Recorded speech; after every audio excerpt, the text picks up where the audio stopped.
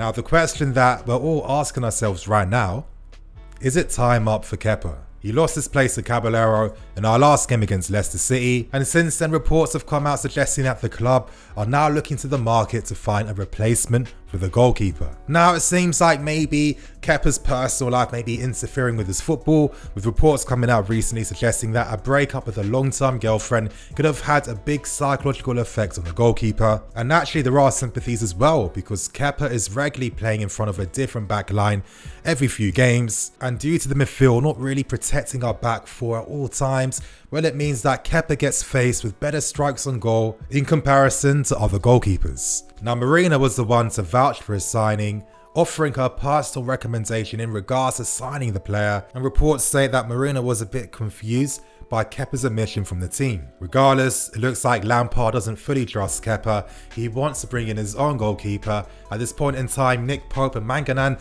are two goalkeepers being linked. And in today's video, I'll be speaking about 7 replacements for Kepa. And these targets are going to range from fantasy options to replacements to competition, as well as goalkeepers that are being scouted as well. So if you guys do like today's video, smash that like button, help me get over 2,000 likes. And of course, remember to press the bell notification to stay up to date to all the latest Blue Lions TV videos.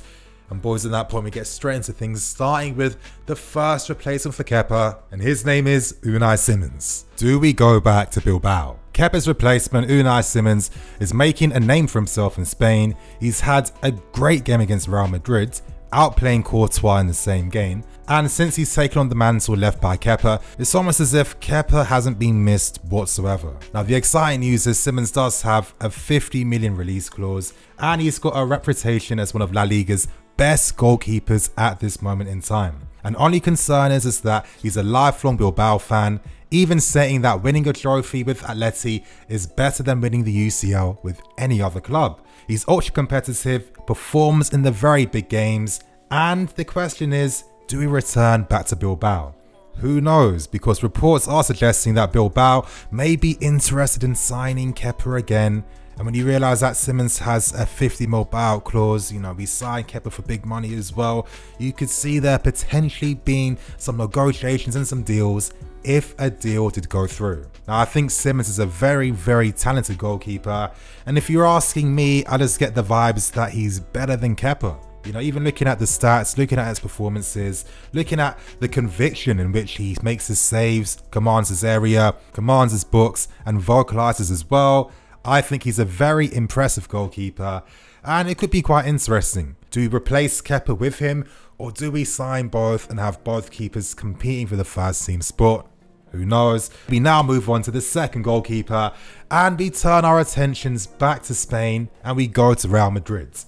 Areola is next on this list. He's currently Madrid's number 2 goalkeeper, and could he be tempted if a bid was made for him? I definitely think so. You know, Areola is a very talented goalkeeper. Let's not forget that he was part of the France national team squad when they won the World Cup all those years back, and it's not the first time that we've been linked with the player. Now before we signed Kepa, we were actually holding talks with Areola and his reps, and we were talking about a potential 40 million bid to sign him from Paris Saint-Germain. Now that never happened obviously. Marina turned her attention instead to Kepa, but my question is, would Areola be the perfect goalkeeper to sign to act as competition for Kepa? Now it's quite hard to sign players like your Alissons or Edisons because there aren't players like that available on the market. So it really comes down to how you're going to strategize, and the best solution for me is to have another goalkeeper that's as good as Kepa, so both keepers can fight for their spot. Because maybe, just maybe, what if Kepa really excelled due to having that extra pressure behind him?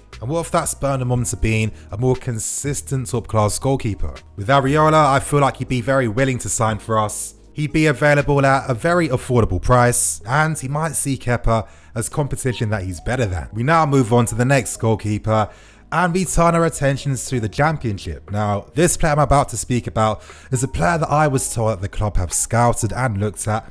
That doesn't necessarily mean that a bid is incoming, of course not. You know, it's natural for clubs like us to have massive scouting departments to really scour everywhere across Europe looking for the best potential options. And with how stats are so prevalent in helping clubs assess and decide which players to sign on the market, well, it's not really a surprise when certain players come out as outliers after performing very well statistically. And this next goalkeeper I'm about to speak about, his name is Christian Walton. He's at Blackburn on loan from Brighton. And he's attracted the attention of a lot of clubs in this country due to how high he's performing stats-wise. Really excelling in very crucial areas for goalkeepers. Now he's a big goalkeeper at 6'5", and I think the main reason why Christian Walton is a player that clubs will always assess and look at is due to the fact that he has been through various English league setups throughout the years. He's been part of the national team throughout all age groups. Is he ready for the next level? I'm not too sure, you guys, but I put this player down because I find it really interesting that it seems like when it comes to ultimately deciding on what goalkeeper to sign, the statistical elements of the player are really going to be strongly considered. So it's just quite interesting, to be honest, you guys. But now we move on to the fourth goalkeeper. We move to the Bundesliga, to RB Leipzig to be precise. His name is Gulaski, and he's a keeper that's come on leaps and bounds ever since he left Liverpool. Now he's, without a doubt, one of the Bundesliga's best goalkeepers, up alongside Jan Sommer and Manuel Neuer. Last season he was without doubt the best goalkeeper in the Bundesliga. He's continued that same form this season, and Leipzig need him because now they have an opportunity to try and win the Bundesliga. Now the reason why Gulaski is really respected in the Bundesliga is due to making a name for himself, making tons of spectacular saves, and that's due to the player's great reflexes. Now he has been linked with us before, and at 29 years old, experienced, tall, great reflexes, and possibly available for a very good price, could Gulaski be the perfect option we need to be competition for Kepa or as an actual replacement? Now I like this player because he's an all-rounder. He's good with the ball at his feet. He has very good handling. He has that conviction, that presence when it comes for attacking aerial balls as well. And stylistically, I feel like he's very similar to your Oblaks, your Courtois, your Petr Cechs, and it's a presence that makes a defense feel even more confident. Now his game against Bayern Munich recently typified the player's credentials, putting in a world-class performance against them. Instead of looking at Werner, could Gulaski be the option that we really need? Now we go to Serie A. We go to Lazio. His name is Dracocha, and he's having a very, very impressive season for Lazio. Now he's been making a name for himself over the past few seasons, and at 1 meter 93 centimeters, he really has a massive frame. Now what's really interesting though is that he's part of the same agency as many players at this club. And I'm talking about players like your Mason Mounts, your Billy Gilmours, your Loftus-Cheeks. And since this player's won his spot at Lazio, he's only grown more and more, notably making his name saving a last-minute Dybala penalty a few seasons ago. Since that moment, the player's only been going up and up, and he's proving right now that he's one of Serie A's leading goalkeepers. Now at 24 years old, he's still young, and due to his age, the club may feel like having two keepers battling it out could be best. With Ter Stegen, did he automatically become Barca's #1 keeper? Would he have been ready if he was placed with that type of pressure? Because I think that's one thing that we don't consider enough at times. There is a pressure playing for a bigger club compared for a smaller team. Dracocha is pretty unorthodox as a player, but I think that's what makes these goalkeepers even more exciting. He is very good with his feet as well, but what I really like about him is that he really complements Lazio, as Lazio are a team that concede quite a lot of opportunities on the counter-attack. So due to this, they really need a goalkeeper that is adept at making saves in these situations. Now this is one thing that Kepa has definitely struggled with this season. Whenever players are 1v1 against him, you're feeling 9 times out of 10, Kepa's going to concede a goal. Dracocha is not afraid to leave his box if he has to, very fast, very aggressive, and I really feel like he's a player that has to be really taken seriously. And now you guys, on that point, we move on to the final 2 players. I'm going to be starting with a player that we've actually come up against earlier this season. He plays for Ajax, his name is Onana, and ever since he's left Barcelona, he's been making a name for himself as one of Europe's brightest young goalkeepers. Now, with Onana, he has exceptional passing ability. Now, as a sweeper keeper, it's essential that you're confident with the ball at your feet, and as we've seen with your teams like your Liverpools and your Man Cities with Ederson and Alisson, when you have a keeper that can start attacks from deep, that has accurate distribution from deep areas, it really brings another added dimension to your attack. And how many extra points or goals do City and Liverpool profit from due to the technical abilities of their goalkeeper? With Kepa, this is definitely an area that this team is lacking in.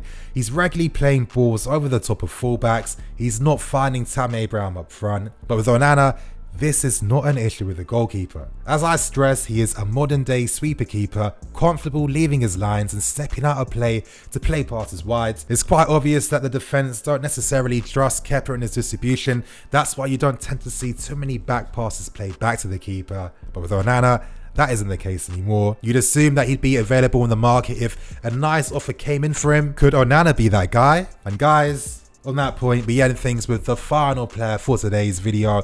This is the fantasy option, and his name is Oblak. Now, this really is the very definition of a fantasy player. Let's have some fun with this, you guys. Now, technically, Oblak does have a release clause, so that does mean that if any club was to meet that, that means you skip the negotiation process with Atleti, and you can speak directly to the player in regards to wages, clauses, and all that good contract stuff. Now, at 27 years old and in his prime, could Oblak have doubts that Atleti are going to win things in the long term? With the investment that Barca and Madrid are showing, and with how a lot of Atleti signings tend to struggle when they sign for him, well, it does make it hard to reach that new level when most of the players you're signing aren't succeeding. Could we tempt the player with the project on offer, with money, with London? Could the player be tempted if we were really desperate to sign him? Who knows? But one thing we do know is that Oblak is without doubt one of the greatest goalkeepers in world football right now. The very definition of world class. Every big serious club has a serious goalkeeper at the back. Everyone. We've spoken about how we want world class and top class options to come at the club to supplement the great young players we have. Oblak could be a sign of things to come if this was the case. And come on, if you're a striker, you're one-on-one against Oblak, you're feeling the pressure immediately. The greatest goalkeepers, the very best ones, they know how to bring the pressure against opposition players. I love to see it if it could happen, but we know it's a fantasy for a reason, you guys. Now, that's going to bring an end to today's video. I hope you guys enjoyed. In the comment section below, give me your thoughts and opinions on what you took from the video. What targets would you like to see replacing Kepa? What do you think is the best course of action we need to take in regards to the player's future? I want to read all your thoughts and opinions, you guys, and on that point, I'm going to wrap things up and keep things the hell moving. Thank you for watching. Please like, comment, and subscribe. I'm the EFC, this is Blue Lions TV, and I'm about to get a haircut right now, so I'm feeling pretty good, you guys. I'll see you in a bit.